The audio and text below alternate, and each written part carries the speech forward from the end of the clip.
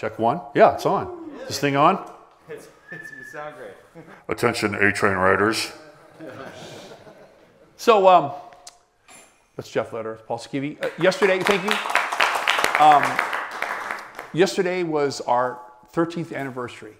The first gig we ever played.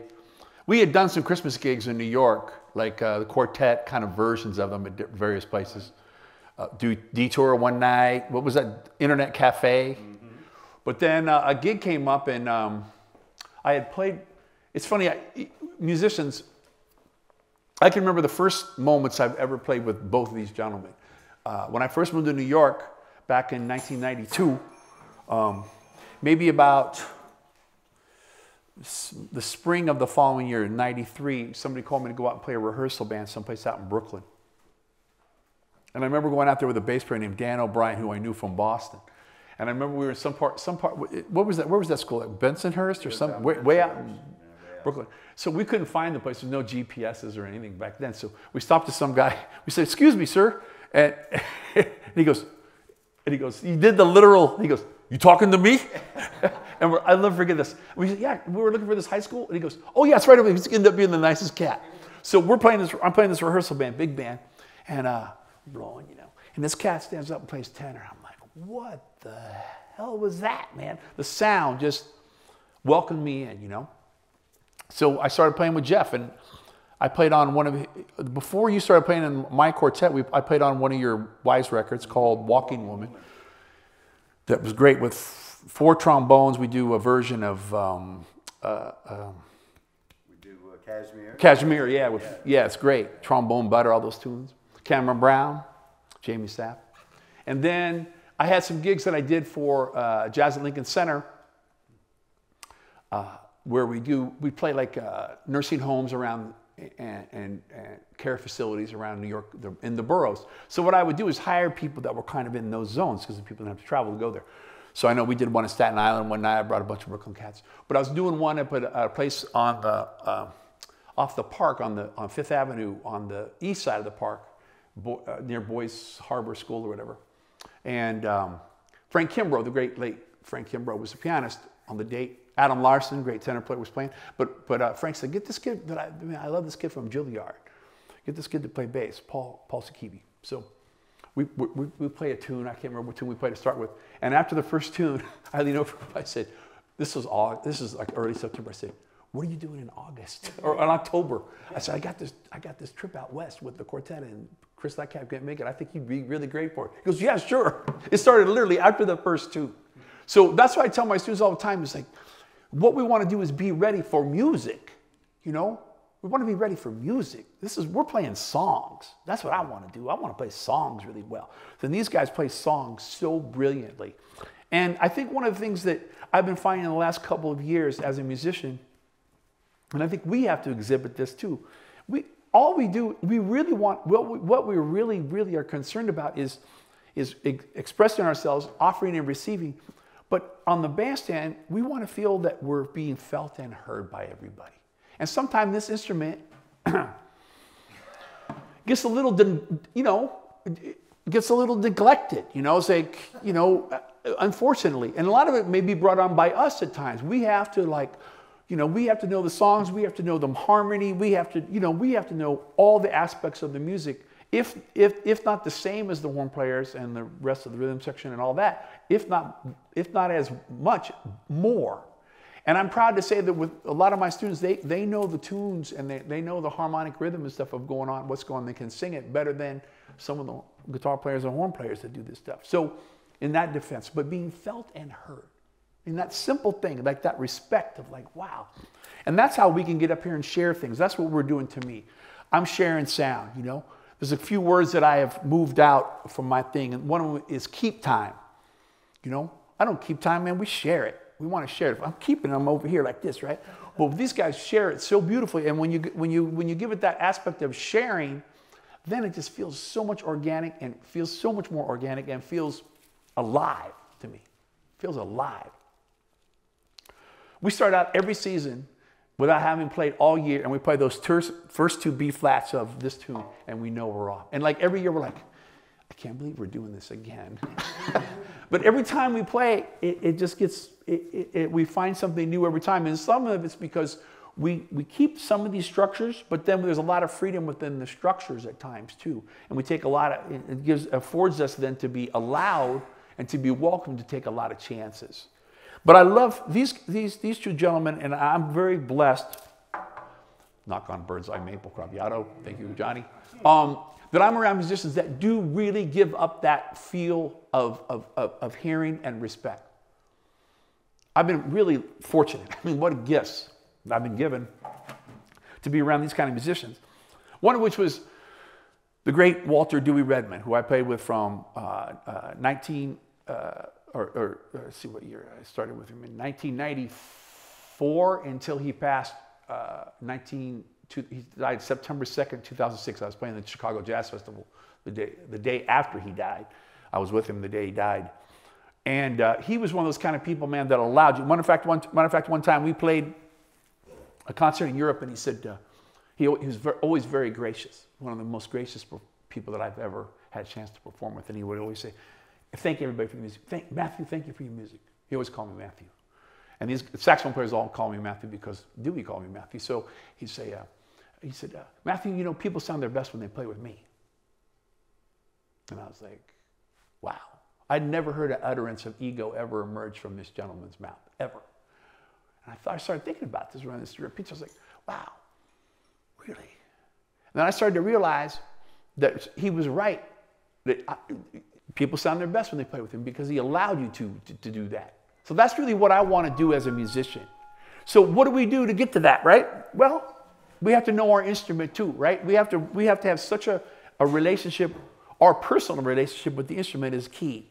Our personal blend, our personal sonic choices, the way we move, the way we hear the music with the drums, the way we hear the music, the way we hear the drum, all of it. And I think if we start to feel this way, then we hear where we are in the music a lot of times too that way. So I love, my favorite thing is just that blend, you know, and I'm, again, very blessed to get to do a lot of different kind of situations. And, you know, and I don't put anything above the other, you know. I love the American Songbook.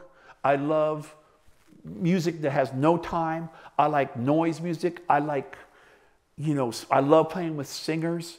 And to me, it all feeds my soul, because if I only do one thing or have a preference, I really don't have a preference, you know. I just love every opportunity. So, you know, Monday night I made a really cool record for the former student of mine from the New School, great bassist. You know, last week I did, you know, we were out. Right before that, last week I also made a record with a really great pianist who's also a podiatrist. The record's called Feet First. It's kind of a cool name, right? He's bad, man. He's like an older guy, just retired as a podiatrist. But man, had a touch and a feel and a spirit, man, that I love. So that was Martin Wind, Michael Rodriguez, Matt Moretz. It was a fun date, you know. So all these different situations all the time, you know. But you still want to bring, you know, your sound, your personality to it, but at the same time, you know. So I heard this great story recently from the great Billy Hart.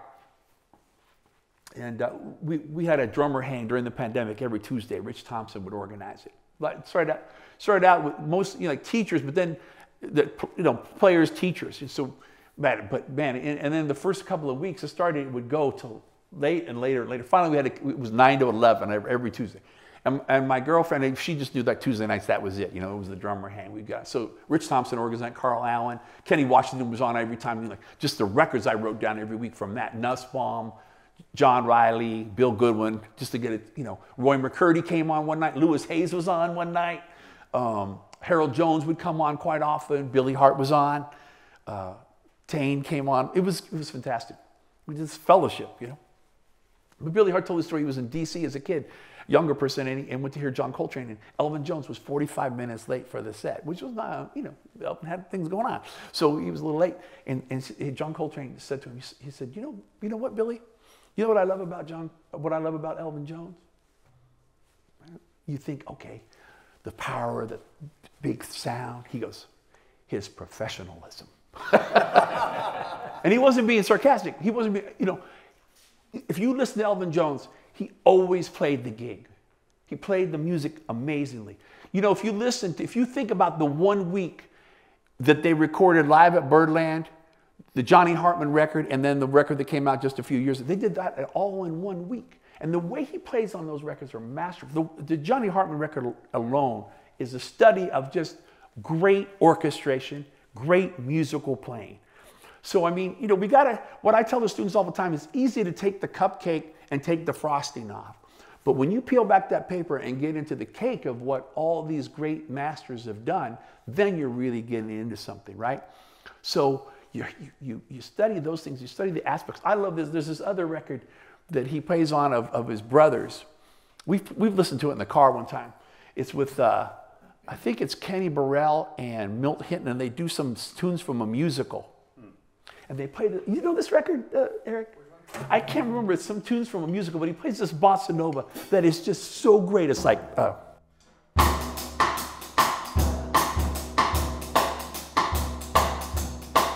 just like it's the way Elvin would do it. And it's just so beautiful. And I was in the studio with Elvin once.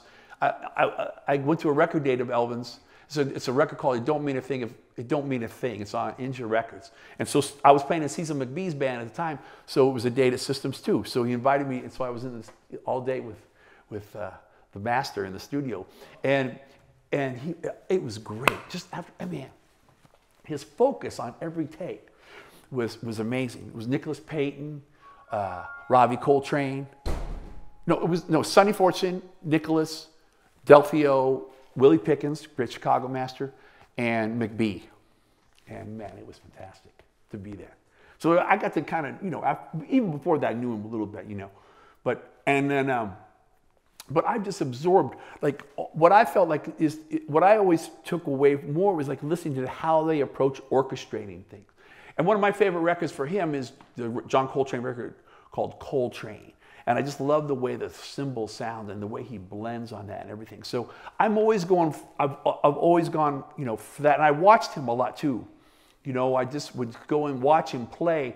And the last time I saw him play, I was in Spain. Andrew Hill and John Aber and I went to see Elvin, and our view was the stage was up, and our view was side stage, and we saw this. We saw this.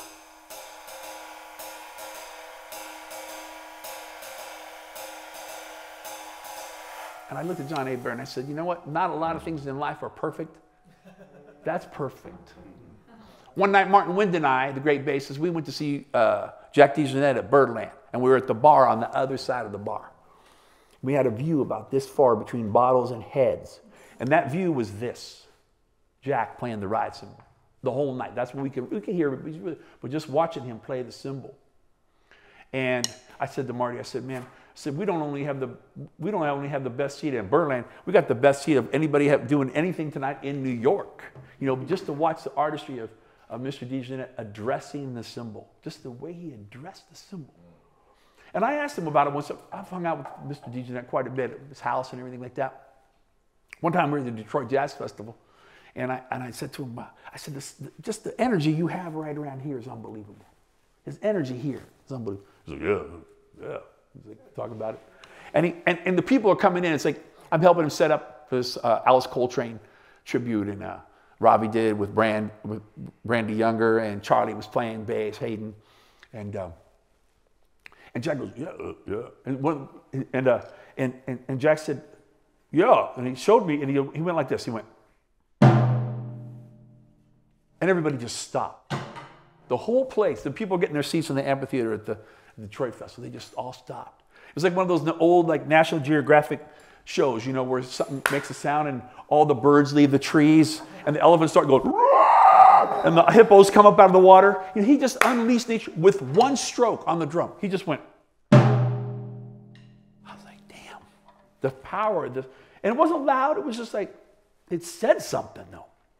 So I remind him about that all the time. He always laughs about it. But it was great, just to feel that, So I've been very lucky, very blessed to be not only play with great musicians, but see great musicians. And that's what you got to do. You've got to dive in and find the ways, to help you get to the music you want. Chick Corea talks about find techniques that serve your imagination, create techniques that serve your imagination. So it's sometimes we're so concerned about what's right or wrong. Everything's cool. The answer is yes to me. If it's legal, it's not. The answer is yes. So try it. And one of my favorite things, I just got these guys these T-shirts that say, "That's a horrible idea. What time?" And that's kind of how I live because Jeff is one of my, he's in we collaborate a lot with a lot of things, and he's one of those kind of guys that I'll have that third cup of coffee and call him up. Hey man, we got to do this. We got to try it. And most of the things that we've schemed up come to fruition in some sort. So even if only a third of them come to fruition, at least we thought of them when we're trying to do something. And it's been a really great experience to not only, but have people that help you follow through with these ideas, that trust you enough or not in certain cases. One day, Gimmer in Portugal. In Portugal, yeah. And one day in the studio making the Honey and Salt record, you guys were all questioning me about the one thing. Even Matt Ballesteros was like, what are you going to do here? I'm like, it's all going to work out. It's all going to be cool. So, I think what I tell people is find people that help you with your mechanics of the instrument and find people that help you with your imagination. Find people, it may not even be a person that plays your instrument. You may come across, somebody that will turn you on to things all the time. That's why you got to make yourself available to whatever is happening. And so you never know when you be on something and somebody can change your life. One of my sayings is when the student is ready, the teacher will appear. So you never know when you get to some place And somebody may turn around and go, hey, have you heard this before? Or check this, you know, and you're like, oh, all of a sudden your life is completely changed by some direction that someone gave you. Or in that case too, a lot of times for me, luckily, giving permission to try things. So I was very lucky. And I feel very fortunate in that I had a great family. You know, my parents were very cool, brought me to all these drum workshops and stuff. And my middle brother played saxophone. These guys knew him. Passed away 5 years ago, but he got me a record set when I was a kid called The Drums. It was ABC Impulse would put out these box sets of 3 records. They did one for the bass. We got you one in St. Louis, right? There's one on the saxophone. There's one, and they were in the archives of ABC or Impulse Records, you know. So on this they had it went at this point. When I was 13 or so. It went from Baby Dodds to Barry Allschuel, and Motion on this side. So it had Danny Richmond on it. It had Sonny Murray playing Ghost with Albert Eiler. It had Beaver Harris playing with Archie Shepp. It had Danny Richmond. It had Richard Davis and Elvin playing Shiny Stockings off of Heavy Sounds. You know, all these records. So I just thought that that's what a jazz drummer did. All that, from Baby Dodds to Barry Allschuel or to Sonny Murray. I just thought, you know, I didn't know I had to sign up for a 5-year period, you know, which is kind of sorry, but that's kind of what sometimes happens, right? You know, like, well, you know, jazz only really happened between these years. But I mean, you know, to me, it's ancient to the future. I mean, there's a lot of legacies. There's a lot of traditions. There's not just, you know, the 50s or into the 60s. There's a lot of traditions, right? So I was very fortunate to sort of be an idiot or naive enough to just take it all in. And I still like to be an idiot, but make my living that way. But that kind of like interest in all that too made a real difference. So that's what I feel like. You know, the thing. Also, I had some great teachers. You know, I had a great teacher as a kid. I started playing with my brother actually early on. I had a snare drum. I still have it. I bought it from Steve Jackson. It was an orange sparkle. Some sort of Japanese drum with a little cymbal. And my brother and I would play saxophone and drum duets. We'd go to town. We lived in the country. We'd go to town on the weekends and go to Byerly Music in Galesburg and buy sheet music or books like Hits of 73. And we'd play all these songs. And we'd play for 4-H meetings, PTA meetings, my mom's women's club meetings. And we did comedy. And nothing changes. You know, it's all the same. And it was fun to do that. So I didn't really, I learned on my own. And then John Larson, Adam Larson's father, was a teacher of mine. Gave me some really musical things and learned to read and all that kind of thing, and theory. And I played vibraphone and timpani and all that stuff too, which is what I majored in college. But I've been fortunate. And then in 1984, I got a National Endowment grant, jazz apprenticeship grant to study with the great Ed Soph. And that was really pivotal for me, especially when I was 19 years old, to have somebody like that really guide me in stroke and relaxation and movement. You know, along with everything, sound and coordination, independence, all that kind of stuff, or however you want to refer to it. The same summer, I attended a great workshop of Bob Moses, and that was a really a life changer for me. And the same summer, I saw Elvin and Philly Joe in the same night in New York City. The first building I was ever in New York City was the Village Vanguard. And I was just there last week to see Christian McBride's band.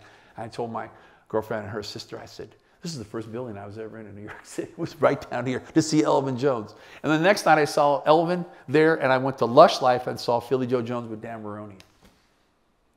Man, when I saw Philly, Joe Jones, it looked like the sticks were flexible. It looked like they were waving. It was just like, you know, Charles Davis, Don Sickler, Larry Ridley, Mulgrew, Johnny Griffin was in that Dan Maroney band. I have a photograph. Somebody took a photograph of that week in 1984, and I bought it from Brian McMillan in California. He was there. So it's wild. I was there, you know, maybe not that night, but the experience I kept. And I was at the bar. I was sitting at the bar, and Philly Joe Jones came up right where my China cymbal is, and ordered a cognac in Bela Lugosi's voice, like he does on Blues for Dracula. And I was like, this is the greatest thing ever. I was, back then we didn't have email or wrote postcards. I heard Philly Joe, and he did the Dracula voice right there in front of me, you know. If you guys don't know, there's a great record on Riverside Records called Blues for Dracula. It has him on the cover, and he does this tune, and he does a whole Bela Lugosi thing, you know. It's like, bite your mom good night, you know. Drink your soup before it clots. I am the wee-wop vampire. I like to make the song sound good. So I know I heard him, and then, but I heard him first on a recording. Two of my favorite jazz records of all time is probably, if I would go to the desert island and somebody said, what would you bring? It would be Working and Steaming. Because I got them in a twofer, and I listened to those over and over again. And I looked at the picture. We didn't have the video back in the day. So I watched the picture. There was a picture of him in the inside cover of this reissue, Prestige, of the way he was just addressing the cymbal. And I thought, okay, well, if that's how he does it, that's how I'm going to try to do it, because I saw the picture. And I love the sound. I could see in the record store in Minneapolis, I could see the stick tip hit the cymbal while I was in the store. And so this cymbal, both of these are kind of influenced by that, for me, my ears of that sound. You know, on that record where when they play Surrey with the French on top and it goes to John Coltrane solo, the sound of that cymbal on that tune. And then I did a little bit in this first tune, but if you listen to those recordings really closely, Billy Joe Jones orchestrates the time very similarly for when he accompanies each of those great artists. So with Miles Davis, he plays what I call carpet grooves a lot, something like cross stick. So you play like.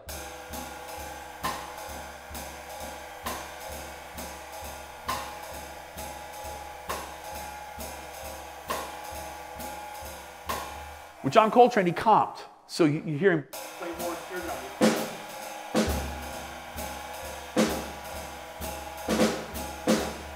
If you listen really closely with Red Garland, he feathers the snare drum. So you hear on those records, you hear like the reinforcement of the quarter note of the ride and the bass drum on the snare drum. And I think he used the butt end of the stick because it's thicker. So you hear this.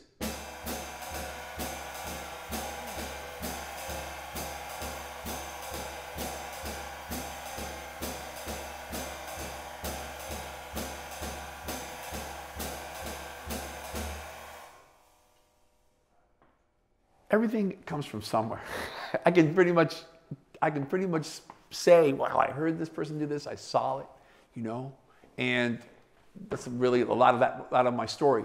Another great artist I want to mention, just as far as Roy Haynes lives in my town, so you know I kind of have a thing for Roy Haynes, but I had a thing for Roy Haynes before I knew we lived in the same town.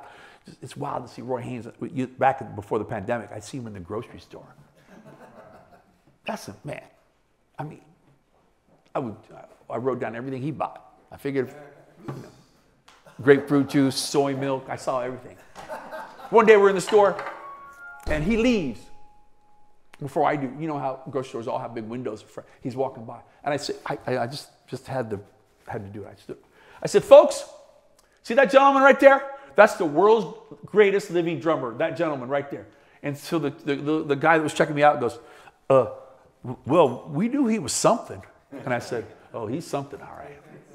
So it's been great to like see him, go over to his house. You know, we were over there after one of his birthdays recently, you know, like in 19. And wild, man, just like, you know, it's crazy to think that these people, you know, you're around them and you're like, you know, like it's the stories. But a gentleman I want to bring up for that too, for me, was Louis Bellson. The great Mr. Bellson was awesome. And I learned a lot about music. I learned about how to be. One of the reasons I started composing and stuff is because I didn't interrupt him, but I was at a jazz camp when I was a kid at Western Illinois University on a Saturday morning, and he was in this band room at the piano with score paper writing. I said, I'm sorry, I don't mean to interrupt. He goes, no, come on, sit over here. I'm working on this. He shows me how he's voicing this saxophone solely, and he was super cool. But the sound he got from the drum, right? And his motion sound, the way he moved, the sound through the motion was great. So I always was really drawn to the sound he got out of the snare drum, especially, and the efficiency of motion. So he's one that told me as a kid, he said, take an old pair of sticks to the pool and let your air out and go to the bottom and do your stroke in the water because your hand will travel the path of least resistance. So when I did this one exercise with Soph called the relaxed stick lift, it all came from that really, which is open up all these hinges this way. So I do this still a lot. I still do a lot of stuff with movement. I still do a lot of stuff with opening up the stroke And I'm finding new ways of playing the stroke like all the time. You know, I'm still really, you know, interested in the ways of playing. I think what we want to do is we want to have ways. If you don't want to have a way, you know, like Jeff doesn't have a sound, he has sounds. Paul, you know, Paul has sounds. He gets a lot of sounds, and that way then you can play to the music, and nobody is resistant free. Nobody is limitation free. Matter of fact, we're defined by our limitations as much as we are by our strengths. So we have to figure out what to do. Field expedience, my father used to say. So like you figure out ways to play. So, but the loose part for me was really great. And then Jeff Hamilton's a good friend of mine too, and he was very, very helpful with that. Andrew Cyril, I took one lesson with in it, and it really changed me in a lot of ways. I don't really remember what we talked about, just about sound and everything, but he's one of the people that really encouraged me to move to New York. I was in Boston at that time. My late wife was doing her master's at New England Conservatory. And so I took a lesson with Mr. Cyril, and we're still really close, you know. Every time we see, we just crack up at the new school. It's wild to see him too there. It's like, man. So I always blame him. You're the reason I'm in this town, you know. So that's a little bit of just upbringing. I went to Wichita State University. I studied with a great guy named J.C. Combs there. He didn't really. These guys all know Dr. Combs, and you know, he's just, if not the most imaginative, most creative person I've ever been around, and many for a lot of us. And we did all these crazy pieces. We did a concerto for. Called War Games by a composer who just passed named Walter Mays. It was a concerto for professional wrestlers and percussion. And yeah, I dropped it too. So yeah, so I was always in a lot of worlds of theater, presentation, the whole thing. Thus, why we do all this. Because, you know, everybody in jazz sometimes is like, well, you know, no, we can, it's not a bad word to entertain. Matter of fact, if you're a gracious host, you're an entertainer, right? If you have someone at your house, you're entertaining them. So I feel like if we do that through the music, then that way we can do this, and we can try something like Emmanuel, which is not normal or whatever, as normal, and still reach people, you know, by connecting with them by again, this offering and receiving aspect of the music. So, any questions about stuff or? Yeah, Matt, I was going to say maybe we should take some questions. Yeah. Yeah. I feel so official now. Oh yeah. But you know, I have lots of musical inadequacies I could ask you about. But I remember you mentioned like knowing the whole tune, and I love how you talked about learning like the harmonic rhythm, things like that. And I noticed during actually both your solos, you know, you really played very close to the melody. It was extremely easy to hear the melody in your solo. So my question is, you know, over the years, I've gotten better at soloing over the form, you know, but then I think a lot of things we're taught to sing the melody in our head as we solo. But I always like to have some sort of backup plan. So, like, let's say if you're playing a solo, and then all of a sudden, for whatever reason, you lose the melody, or you hold the whole note one measure too long, or, you know, because how would you handle that? Like getting back out of the solo cleanly, or, you know, because we all have gaps in concentration or something like that. And I found as a musician, if you only have one way of approaching something, I mean, you always need to have a backup plan because, you know, life happens, right? Mm-hmm. So how would you approach that situation? Well, first of all, I like accompaniment. So then that, but really, for me, we're playing by ourselves, so we do have a certain amount of freedom. There's a colleague of mine the student that I teach at one of the schools I teach at San Francisco Conservatory. One of my drums, this is quite a few years ago, was playing solo, and maybe one person came in, you know, and he said, we have to count during the drum solos. I was like, I raised my hand. I said, you know, I kind of have to disagree with you there, my friend. I said, I think we have to hear them. We have to listen to them. If you're paying attention, you know, we're going to hear. Am I counting during Jeff's solo? That's the last thing I'm going to do. I'm listening. I'm checking it out. I'm not counting. You know, so we're by ourselves, so we do have this certain amount of freedom. I think of the tune as it's in the passenger seat all the time. You know, if I turn left, I turn right. The tune's still over there, hopefully. You know, so, and that all started from a lady in Galesburg named Marge Fanning. I took you by Jeff knows all these sites. So I said, this is a nursing home. I was playing a gig, a MPTF gig back in the day, the Musicians Performance Trust Fund, where they hire you to play these little places. Same thing I was doing for like Jazz Lincoln Center. And so I was like pumped to do a drum solo on something. I was like, Miss Van, I want to play a drum solo. She's like, so we were playing Sweet Georgia Brown. So I just went like, maybe not quite that over the top, but a little bit, you know, because I was like seeing the cats, like, you know, counting them back in. She pulled me aside. She said, can I talk to you? I said, yeah. She goes, what the hell were you doing over there? I said, I was playing my solo. She goes, Well, when I played mine, I was playing Sweet Georgia Brown. And when Jim Huff, the trumpet player, I can still remember these names, when he was playing Sweet Georgia Brown, and Don Betts, who would play electric bass and smoke those brown cigarettes back in the 70s, he played Sweet Georgia Brown. I don't know what the hell you were doing. That was the first time I didn't realize we were supposed to play the form. I didn't know. Yeah. I was 13 or 14 years old. But I'm glad somebody told me that then, because then I became very aware of it. And then there's a great record called Rich versus Roach on MRC Records.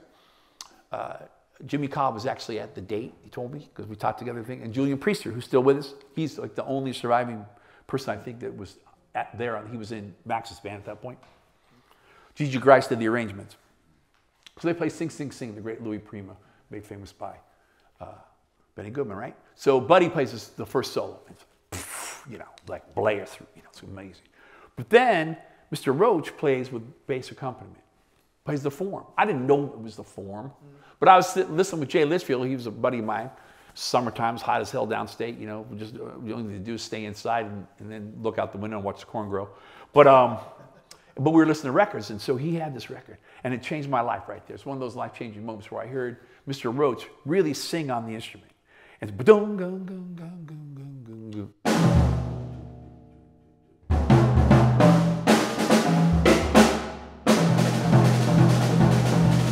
Right? He really plays phrases and themes and really sings on the instrument. And I was like, that's what I want to do. And so then I became, you know, I got pretty enamored with Mr. Roach. Matter of fact, I have triplet sons, they're 21 years old now, but one of them, his name is Max. I wonder why. So I love the artistry of him. So for me, I don't know if I have backup plans. I mean, we have things that we do, you know, but I just, you know, one of the things I instill in young musicians is, I think one of the things that's going to make you more valuable in general is focus. I think focus is one of the, I mean, it's not young, it's not generational. It's not like younger people don't have focus. It's not that. It's societal, you know, that we just don't have that focus. But there are some people that are really, really focused musicians, you know, like, you know, they play and man, you know, they know what's going on like the whole time on the bandstand. Joe Lovano, you know, man, he knows everything that's going on the bandstand. Terrell Stafford, Jeff, these cats, these are a bunch of people I want to surround myself with. So if they're hearing you, if they're feeling and hearing you, they're going to go with those things, and they don't need, you know. So I had a jury, drum students do some jury, I hate that word, assessment today, I call them. And he blew on rhythm changes, and he kept the hi-hat going. I said, why are you keeping the hi-hat going, Miles? He says, well, to help my time and also to help make it clear for everybody else to know where I am. I said, you should be able to know where you are by your themes. So when he played a solo without it, it was actually, to me, a lot better because the themes followed through. You know, I think about themes all the time. I want to think about the idea to the very end.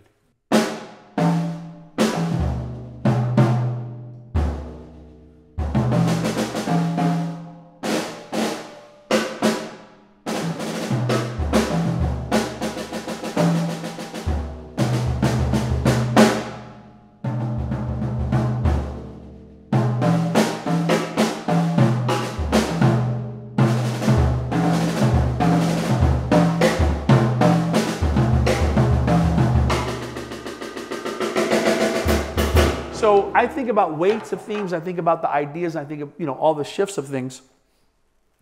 But for me, the follow through of the idea, and a lot of that comes because we don't deal with duration all that much. Because when we started in band, they played the B flat, ba. Am I there? What? Yeah, close. Sorry. And we went, what? They played a whole note, and we went 2, 3, 4.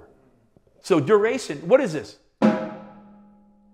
It's what we want it to be, right? It can be, so I think intent has a lot to do with it.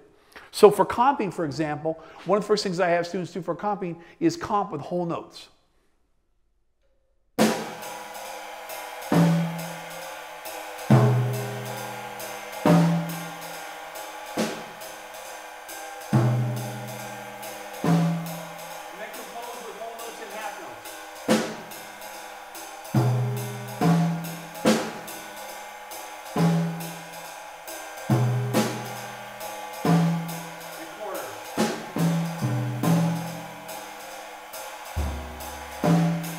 This way the ideas do this.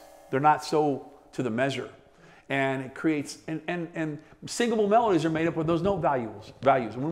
If I'm going to teach or sing somebody, I remember you, I don't go, I remember you, 2, 3, 4. You're the 1, 3 that make my dreams come true. We go, I remember you. You're the one that made my dreams come true.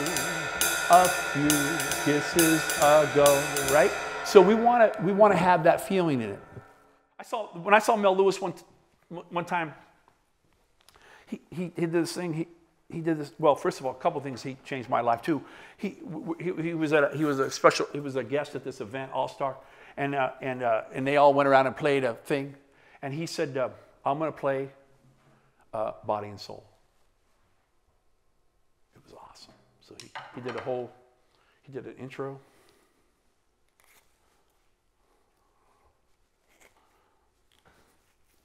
It was like,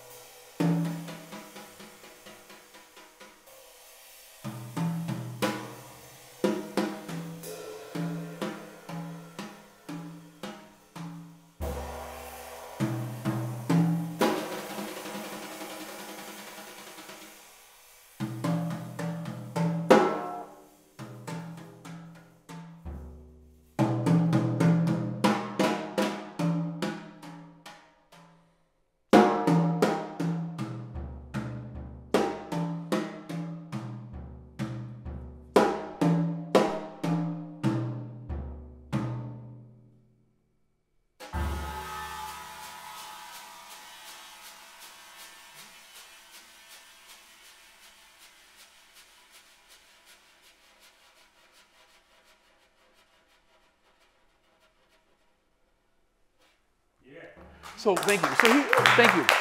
So that's the other thing is we feel like that everything has to be when there's a drum solo, it's always on the songs that are like, but slow blueses, whatever. Like Dewey was great, man. I blew on all the ballads with him all the time. You like playing the ballads, don't you, Matthew? I'm like, yeah, I love them, man, because you get the freedom of expression within it. But that day, Mr. Lewis did a thing where he dropped the stick. He was like.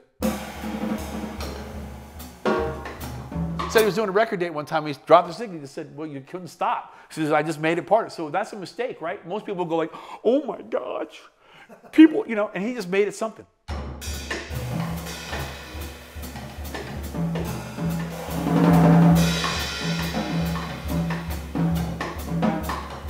So there again, that's when something like that creates a new opportunity. So I think if we're not judging it, if we're hearing what we're playing but not judging it, which is easy to say, believe me, and not that simple to do, but if we react, it's kind of like, I tell my students, I had a saxophone player that studies with me, Will Brown, great young tenor player, and he's fantastic, and one of the things he would do is he'd play something, and if he did dig, he'd go, I said, don't do that, man. I said, that's like the old Star Trek. They'd be on the, what they call the area where Felicia was a Trekkie, I was Batman, but the deck, or what do they call it? Where they... No, where they ran the Enterprise, what do they call it? The bridge, yeah, the bridge. When they would get hit by something, they had to overdo, to show that they were getting hit, they'd overdo and roll all over the place. That's what I feel like when you make a mistake and you do that, you're just taking yourself away from the music. So if you play through it, like, okay, all right, it's cool, like just got to keep the forward motion moving all the time. So I feel like if the tune just keeps rolling by, you'll find it, and again, we're playing music. It's not like you're not like that surgeon that goes, "Oops, that's not cool." But it's pretty not very dangerous in a lot of ways, right? So if we make a mistake in this, it's not the end of the world. The sun's still going to come up. Well, not around here lately. The sun hasn't been out for a while. But, luckily, the trees will still be there and all that too. So we just allow those things to take us places, And I think if we do that in the music too, it's cool. Like, wow, just go with what's happening, And for our ears are opened up. And I think a lot of that's being relaxed. If you're relaxed, then you can go with things. If you're like this at any given time, I can tell when students, myself too, I can tell them, like, when you do this, that means it takes you away for a second. But if I keep everything loose, then I can go with those changes, those different things a lot more. So, good question, though. I could go on and on about that one. You should ask these cats, too, about questions about playing stuff. But anybody have questions more about drums aspect of things? Should we play another tune? Yes. Let's play two. Let's play the Pastelas. Let's do that. Yep. You want to talk about it, Jeff? Jeff's one of our resident musicologists. Take it over, Jeff Lederer. All right. Thanks. So we have songs from various traditions in our holiday repertoire in this group. So one of the songs I brought in is an example of an aguinaldo, which is a traditional song from Puerto Rico. It's played as part of a tradition of parranda, or going from house to house. But just because it's kind of a drum-centric thing, when I brought it in, one of the great things about playing with Matt is, and I'm gifted to play with incredible drummers in my life, Allison Miller and Bobby Sanabria and Matt, and it's just amazing. But if I bring in this Puerto Rican tune, it's an example of a bomba. It's like bomba plena rhythm, but I certainly don't want to say that to Matt, because he just, like he was talking about, he plays the song. He plays the song. So this one is an aguinaldo, and it's called Si Me Dan Pasteles, and it is a bomba plena. That's what it's a bomba. Tell the lyric. Okay. It's like a drum clinic, so, but... No, it's good. They got. All right, the words of the song. Si me dan pasteles, deme los calientes, pa pasteles fríos empachan la gente, which means, if you give me pasteles, which are these little pastries, they're like hard to describe, they're made of yuca flour, and they're filled with either meat or other stuff, and they're a holiday tradition. And the lyric says, if you give me pasteles when I'm doing the paranda, singing my aguinaldo, going from house to house, give it to me hot, because if you give me a cold pasteles, it's going to make me sick. Making me hungry.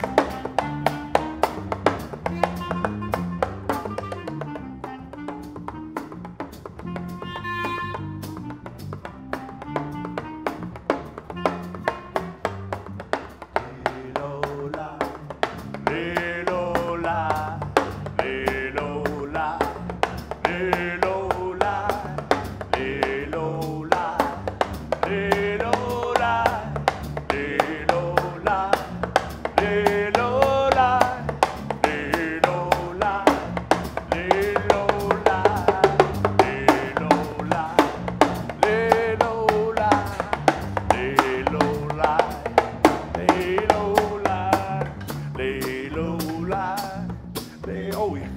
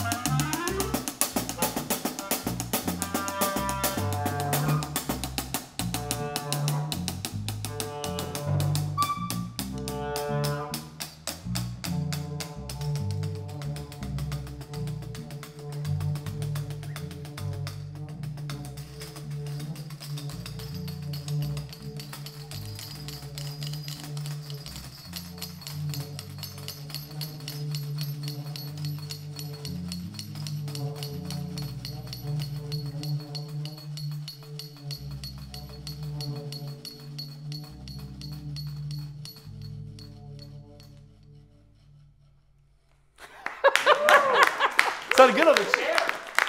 Thank you. Thank you. So, you know, it's really fun to have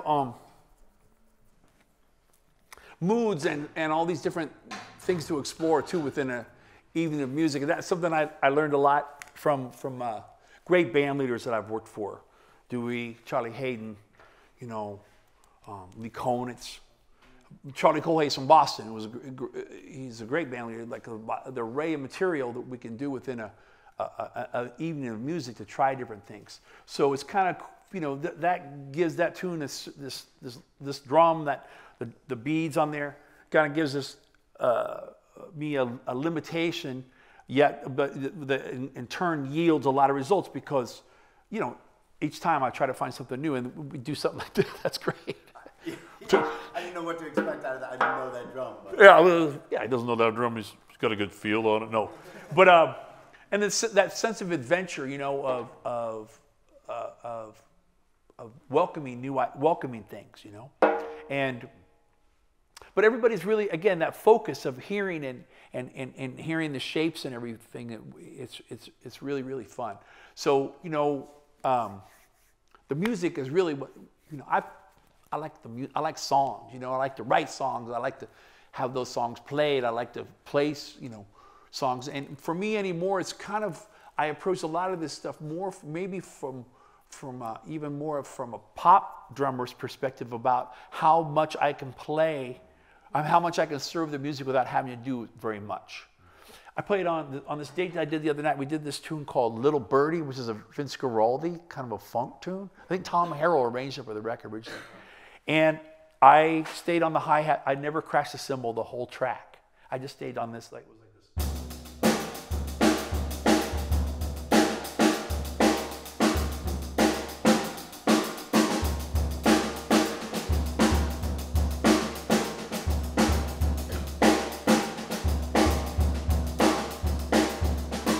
I didn't play any kicks with it or anything.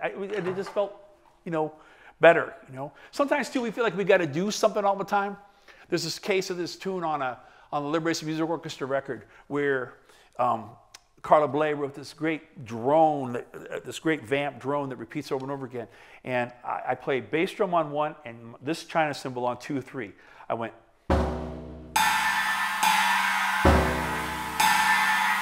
And Chris Cheek, the great tenor saxophone, just paints over this whole vibe. So when the first day we recorded it, I thought, oh, I better build it. So after a while, maybe I'll put hi-hat splash with the 1 on the bass drum. So I thought I better double it with the snare after a while. I got to do something. I got to build it. And it sounded stupid. So from that point on, whenever we played that tune, I would just get into a trance and play 1, 2, 3. It probably was for 10, 11 minutes. And I never changed it. I went. And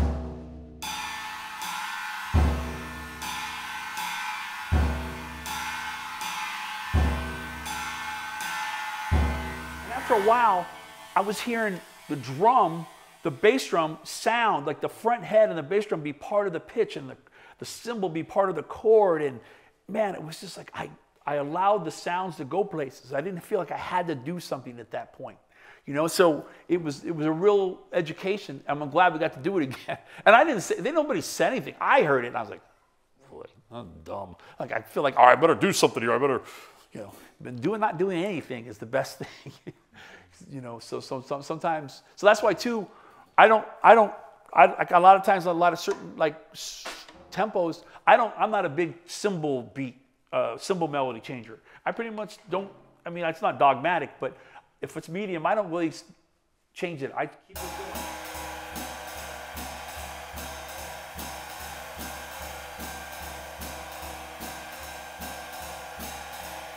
One less thing for people to have to think about. But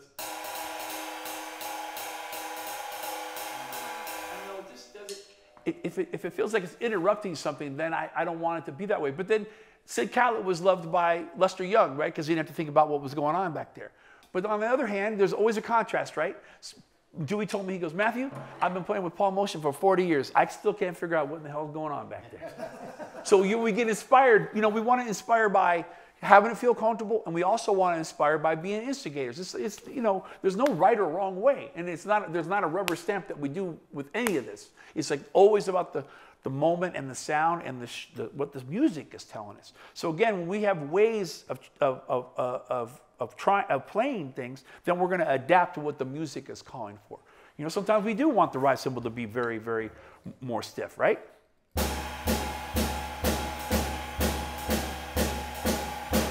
If it's equinox, I'm not going to play the ride cymbal.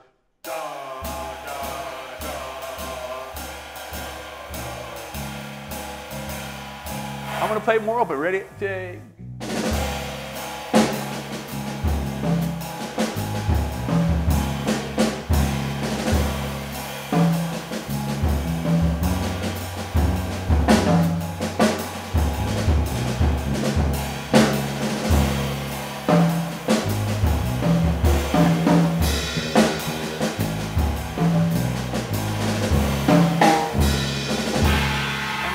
Shout chorus, I bet he goes to shout chorus, like,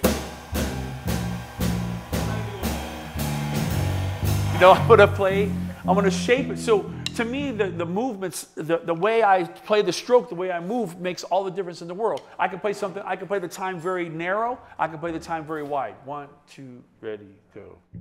Narrow.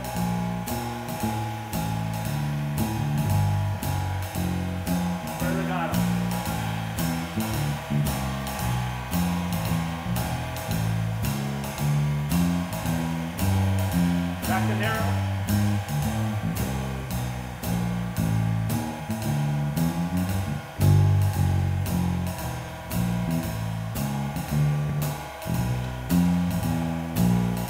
So the dimensions of the time to me is one of the key things. So then that way we're not bored. If we're shaping the time all the time, you don't have those voices going, I'm not doing anything. I can do a lot with this right here, and how I feel the cymbal. So it's, the older I get, the less, I try to, but if it calls for it, if Jeff, we'll play rooftop or something next. If Jeff's turning the color of that stool that table right there, I'm not going to be back there going, if he's up there going, ba-oo, right? Which he can do, I have to match that energy. Let's play rooftop.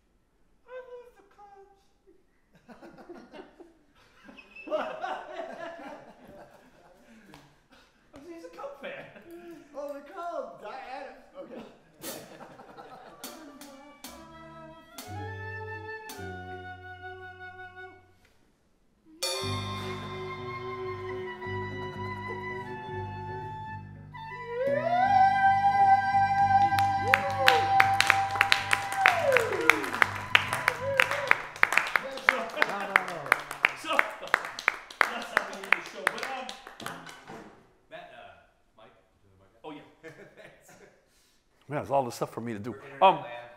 So yeah, I mean, cats. If we work on the instrument and we listen to the music that we want to play and we play it with people, then we're gonna find things, you know. So that's, I mean, it's easy to say, but you know, it takes. You know, one of the great things about this is this journey too is, you know, like for example, I knew all of Jeff's parents, I know all his brothers and sisters, vice versa, you know, like we know each other, Paul's family, you know, whole thing, and we learn our journey. Like one time we're in California with Jeff, and he grew up in Pacific Palisades, and we're overlooking this cliff, you know, overlooking the ocean. He goes, "This is where I learned to play the blues." But I mean, you know, I come from downstate, you know, Illinois. I mean, I didn't grow up in an urban environment for this music, but it sounded in me, and I heard it, and I was like, this is something I wanted to pursue. So, you know, I've worked very, very hard, and I continue to work very hard at, like, just playing the music and serving the musical community and serving the music as much as I can. And I've been given a lot of great gifts, but I don't like to say good luck because I think it's really corny. What I like to tell people is you create your own good luck by how you do what you do. You present yourself and you stay true with what you want to do, and you're a nice person and all that stuff, and opportunities will come up for you. But a lot of times there's just all these down to these basics. You know, it's funny because I have these young people today in their jury play a lot of time fields at very, very quiet volumes, because I know that's going to be one of the things that's going to be called upon to make them even more valuable than everybody that plays everything at medium all the time. So they had to play a minute today of these time fields, all at double pianissimo. Just these kinds of things to ways to get you into the music and have you be more valuable. So, you know, and we played a concert last weekend, and this woman made a great statement at the end. She said there was a motto of some college which was leap before you look. Go for it. You know, like leap. Try things, you know. The answer, again, getting back to the answer is yes if it's legal. You know, try things, you know, and see what happens, you know. And in the words of Herbie Hancock, nobody remembers people that followed the rules. So, I mean, you know, we want to try things and do things all the time. Serve the music, you know, serve your fellow musicians, most important. And then, you know, you serve your creative spirits. It's really very important. It's wake up every day. So lucky I get to go out and do something like this, you know. So I'm blessed. So I'm also blessed to have great friends like Steve Maxwell, who through Steve, I got hooked up with Johnny Craviotto. I can't say enough, you know. And I played my drums on, because I never had to get to play them sometimes for concerts. So we played them on Sunday in Jersey, man. It was just so great to get to play these, and they just live, you know. They just breathe so beautiful. These two too, it's great. So, you know, but sound and touch, all that comes from, you've got to have that in your ears. So search out recordings, search out people that you like and their sounds, and, you know, go shopping. Like try to, you know, there's sounds, you know, ride cymbal sounds, drum sounds, all that stuff. Have a barometer, have a benchmark of what you want your sounds to be, and then try to get those sounds and offer them. So that's what we all do. And then after a while, you'll start to find shapes and sounds and colors that work for you. And next thing you know, you're like doing all this different kinds of things. So I'd like to also thank my dear friends who are great musicians. Thank Eric Binder for coming out. Check him out online, man. He's great. Learn a lot of stuff. So, you know, we're always out there trying to search and discover new things. So we have some CDs back there and some ornaments for sale. They're $10 each. And one last thing, right before we end here, real quick, does anyone else have any quick questions? Nothing like too elaborate, but anybody, anything? I covered them all, man. I covered them all. I was going to ask you about like some time stuff, but you were talking about that, so you covered it. Yeah. But any just real quick. Yeah, anything. About to end here. Cool, awesome, thanks. Yeah, thank you guys. Thank you. Thank you, Maxwell's drum. I'm just going to keep this on like for the rest of the tour.